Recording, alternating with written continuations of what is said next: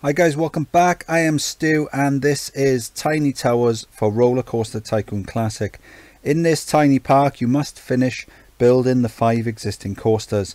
Your objective: to finish building all 5 of the partially built roller coasters in this park, designing them to achieve excitement ratings of at least 6.4.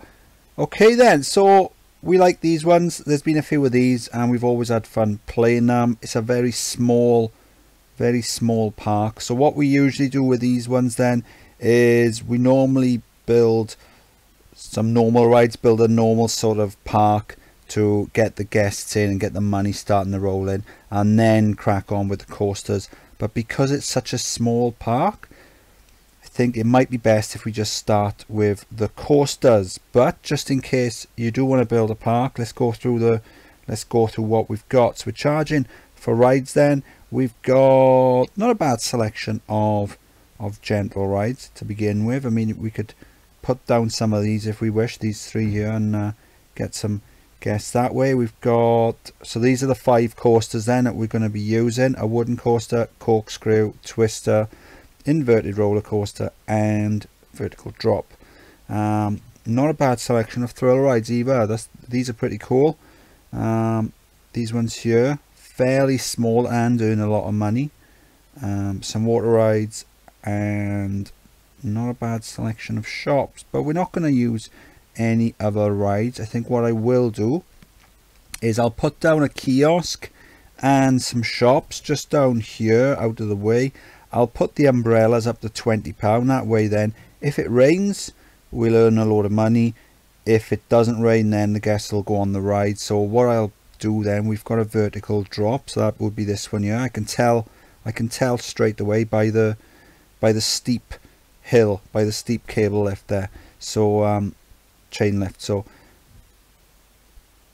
I think this is the one I'm going to open first, because this is the one I'm going to target building, because this should be fairly simple. We'll just build it up fairly high, have a drop, some loops, and then have it back to the station. Now we only need 6.4, so I wouldn't beat yourself up about it if you can't manage 6.4. To be honest, what you really want, anything, if you get 6, that should be fine, because there's 5 coasters in such a small space. They're going to be interacting with each other. They're going to be going over each other and under each other. You're going to have pathing going over and under the tracks as well.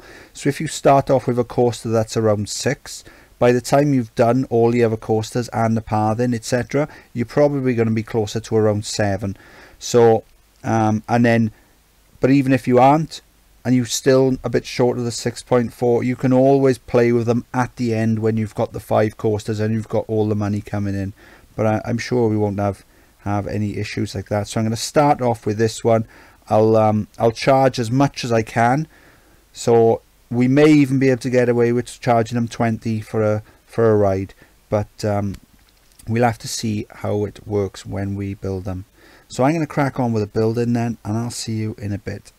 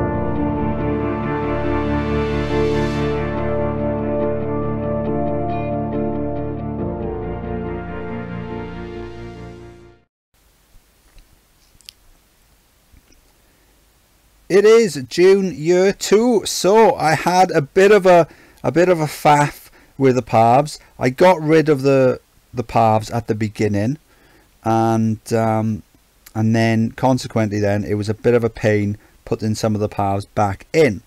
So I think in hindsight what I would have been better off doing is doing the vertical drop as I've done it, or however, because they're fairly easy to get a decent excitement on.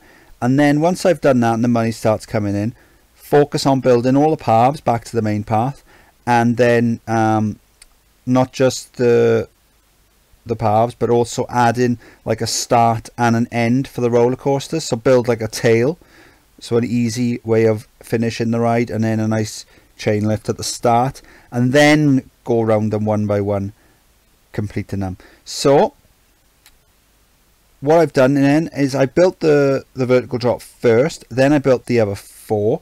But before I tested the last coaster, what I did was I put this into construction mode, deleted the tile, deleted a bit of track, rebuilt it, so that way then the test results haven't come back yet.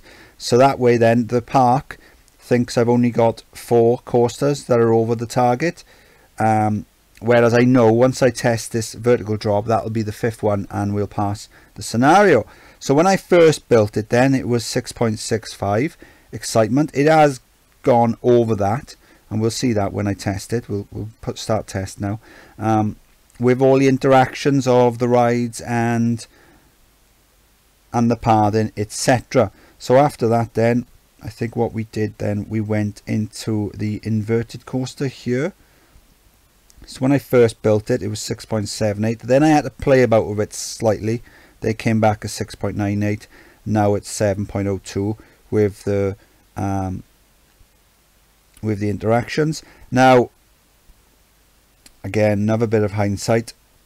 I didn't really have much place to put the chain lift for the wooden coaster, so I've had to go on for this steep effect, and then gone through the loops on the red coaster. Now that did mean I had to get rid of a cobra roll. I had a cobra roll on the red coaster there, but I think what it loses by losing the cobra roll, it probably makes up for by having the interactions with the wooden coaster going through the loops. You get big excitement boost for that, for both coasters.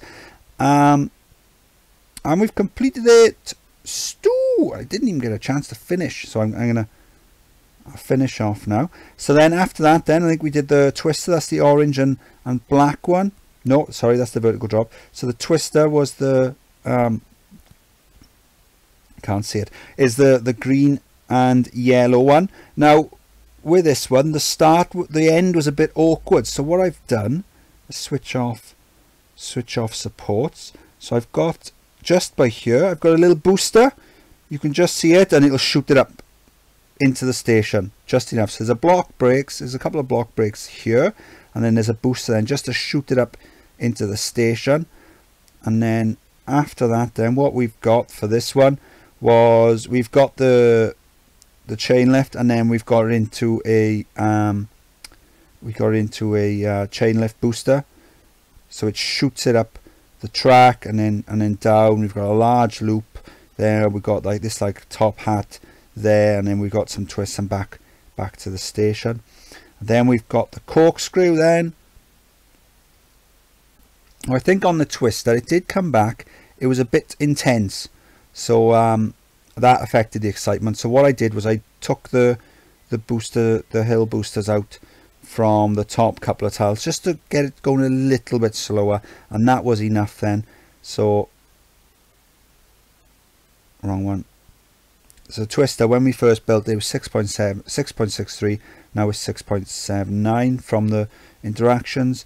The corkscrew then, that's the blue and white one. So when we first built that then, it was over 10 intensity.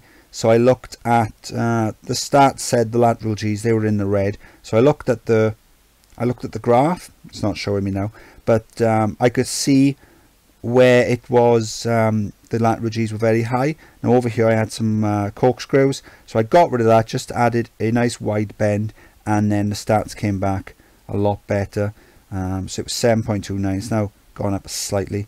And then the last one, then we built this wooden coaster with the purple trim. So as I said, I had to do that horrible steep hill there, and again at the end I had to get rid of the cobra roll on the red coaster. And then for this one, then it's just a case of having a few dips. Again, I had issues with high lateral G. So initially I thought it was this section here, so I added a brake, but then I remembered this section. I'll get rid of the supports just under here. I'd forgotten. I intended to put a block brake and some brakes just along there, but I'd forgotten to do that, because just underground we've got these tight bends there. So I had to go underground because of the way the other coaster was there. So once I did that, then that dropped the intensity, the excitement shot up 7.81, and that was it. That was the 5th coaster that we built. So that before we tested it, we put the vertical drop back into construction mode. So we got rid of the test results, and then what's it come back as? 7.26. So when I first built it, then it was 6.65. And now, after all the interactions with pathing and all the other coasters, it's got 7.26. That's quite a large increase. So that was Tiny Towers, and it was quite a fun scenario. I did enjoy that. So I'll probably be playing this again sometime. It's a nice quick one, nice quick coaster building scenario. Next time I play it, I might build some more flat rides and things like that at the beginning, and maybe theme it or something. I don't know, but yeah, I'll definitely be playing this one again. So that was Tiny Towers then. I am Stu. If you enjoyed the video, please like and subscribe. Any questions or feedback, drop them in the comment section, and I'll see you next time. Bye.